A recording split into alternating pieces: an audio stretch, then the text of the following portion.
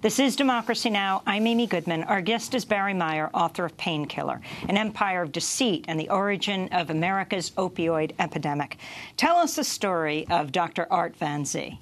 You know, Art Van Zee is kind of the hero of my book. He's a man I met when I was reporting for the Times back in the early 2000s. He's a small-town doctor. He lives in a town called Pennington Gap in very western Virginia near the Kentucky border. And I met him. He's a gracious, lovely person. He reminded me of kind of a Doctors Without Borders, but here in the U.S., you know, working in Appalachia, in an area that desperately needed medical care.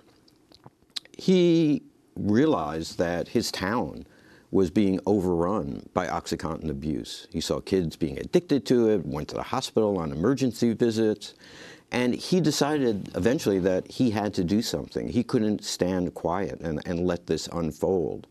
And he tried to lead a small town campaign to get the FDA to pull this drug off the market, or at least to crack down on this drug. And Painkiller kind of follows his saga and the saga of other people in the town. A wonderful nun there by the name of Sister Beth, who sort of tried to take on this huge, powerful drug company and hold it to account.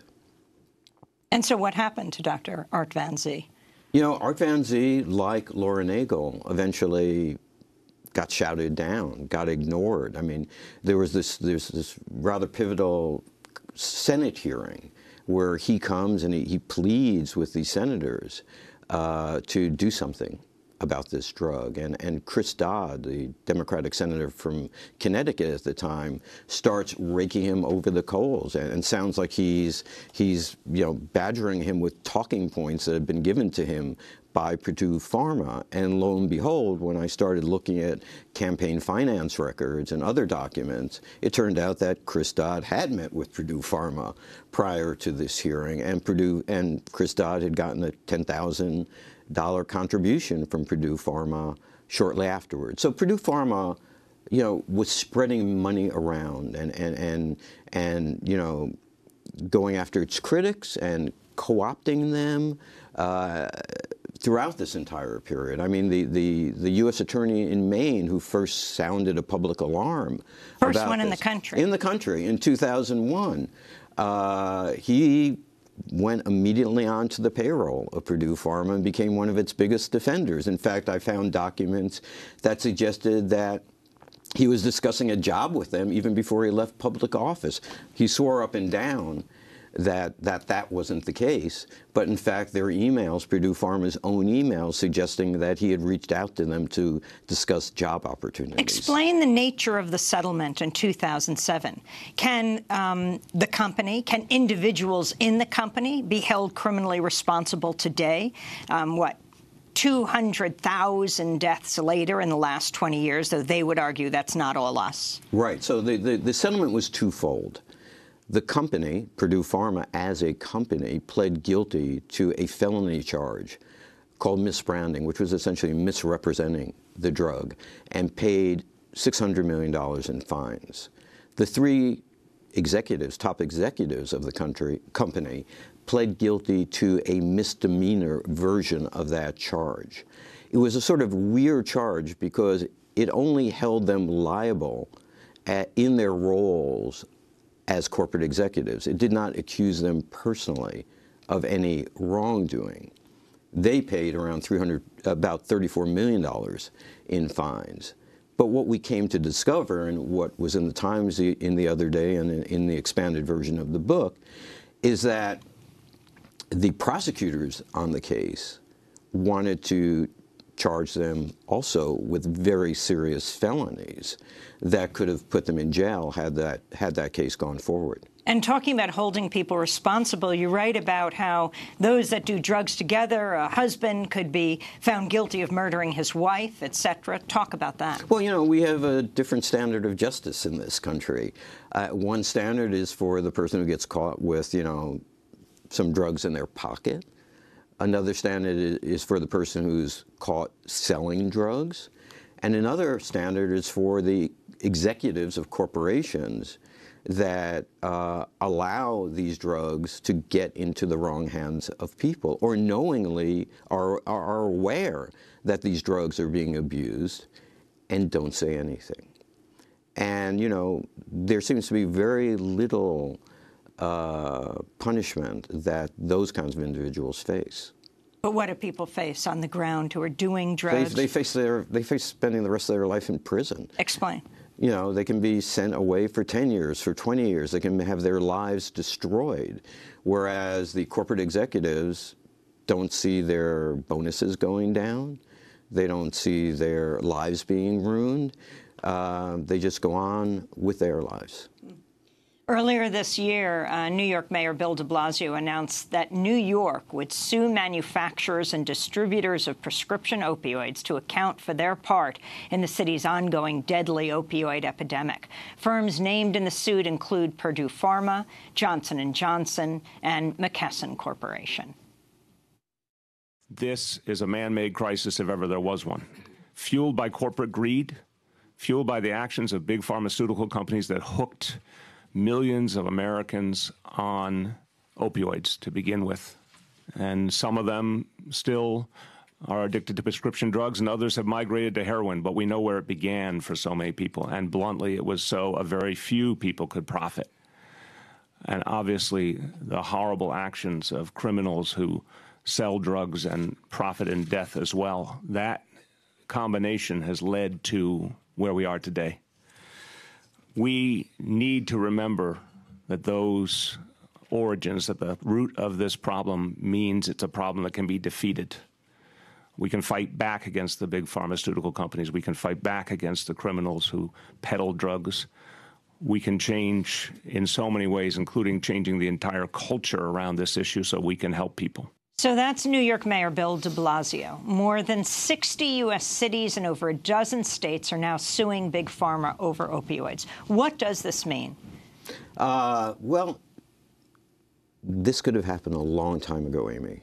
You know, what's startling to me is, as someone who's watched this over almost 2 decades, is the issue of, why did we wait this long to do this? We could have done this in 2003, in 2007, in 2010, in 2012. We have allowed this to morph into this horrible situation. It's a good thing that it's happening now, and I really do hope that these cities and states carry through and get to the truth and not walk away with a simple settlement the way the Justice Department did in 2007. The only way that this problem is really going to be solved is if we really understand what happened, if the truth about what happened comes out. I mean, the fact that, this confidential memo has now come out adds to the truth of what we know. And again, say what is the essential point in this confidential memo? The essential point is that Purdue Pharma has claimed from day one, and still claims today, that it first became aware of OxyContin's growing abuse in 2000. This memo shows that prosecutors believe that they were aware of the drug's abuse for years before that and concealed that information. And what about the lawsuits of New York and 60 other cities and towns? What are they trying to accomplish with these lawsuits? They're trying to get money. They're trying to get money to pay for some of the medical costs that they've had to absorb as a result of prescription drug and overdoses and addictions. It's very similar to the tobacco lawsuits, which I also covered for the Times. It's essentially taxpayers have borne the brunt of the health care costs related to prescription painkillers. Purdue Pharma hasn't paid for it. Johnson & Johnson hasn't paid for it. These drug distributors haven't paid for it. They've only profited from it. So now these states and towns are trying to recover some of the costs from the people who profited from this trade. Barry Meyer, what about the American Medical Association? It's funny you should bring that up. The American Medical Association has been, over time, one of the big stumbling blocks to the solution of this problem. Back in 2001, I met a wonderful doctor, Dr. Nathaniel Katz, and he argued that doctors should be required to undergo some type of mandatory training as a condition for prescribing prescription drugs like OxyContin. Like 6 hours of training, 8 hours of training. You could do it on your home. You could do it through some sort of, thing on the internet. Very simple. The AMA fought this tooth and nail. As recently as the Obama administration, the White House Office of Drug Policy wanted to propose a law to make this happen. AMA lobbyists came to officials of the White House and to the Obama administration and said, if you do this, we will fight you tooth and nail. We will not allow this to happen. This is too much of a burden for our members. They don't have 6 hours or 8 hours to spend looking at information on how to prescribe these drugs more safely. So I think they have a lot on their shoulders here. They basically blocked taking a very simple step that would have been would have provided tremendous good for patients and for doctors. So the Sacklers didn't put their name on the drug company and are very secretive family when it comes to that, but very public when it comes to supporting the big museums, like you said, the Met in New York and the Sackler Wing.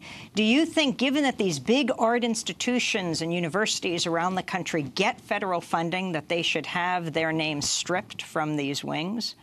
Well, that's really up to the institutions and these medical schools to decide. Explain the medical school connection. Well, they fund a lot of medical schools. They fund a lot of educational programs at medical schools. There's been a lot. There was a wonderful piece that Christopher Glazik did in the Esquire and Patrick Keith did in the New Yorker about the Sacklers. And, I wrote about them extensively in Painkiller. They've now become the face of this problem. And so, museums and maybe name the wings after the victims of their drugs. Well, either that or have information about their donors. So next week begins the big push. The White House, in conjunction with the Ad Council, will be debuting public service messages that should shock the conscience, they say. What do you think needs to be done? Well, I think that we have a two-headed beast that we're dealing with. One thing that is being done, and unfortunately it's come about a decade too late, but it's being done now, is a reassessment of the use of drugs like OxyContin in the treatment of medical conditions. As I said, it's a valuable drug, but there are many other ways to treat pain and treat common types of pain that are just as effective as the use of pain pills. And employers and unions need to make sure that their members and employees are getting the best possible pain treatment, not pills which are profitable for drug companies and cheap for insurers. So that's one side of the problem. 15 seconds. The other problem is the illegal side, and that's really a law enforcement issue. Cracking down on countries like China and Mexico that ship the chemicals that are used to make these horrible and dangerous illegal street drugs. Well, I want to thank you for being with us. Barry Meyer, author of Painkiller, An Empire of Deceit and the Origin of America's Opioid Epidemic, just out this week, updated and expanded. Pulitzer Prize-winning journalist, formerly with the New York Times.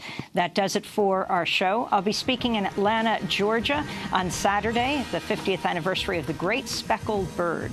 5 p.m. at the Chosewood Ballroom. Check our website at democracynow.org. Oh, and Democracy Now! Is accepting applications for our paid video production fellowships. Find out more at democracynow.org. Democracy Now! Produced by Mike Burke, Renee Feldstein, and Guzman Marine Sheikh. I'm Amy Goodman. Thanks for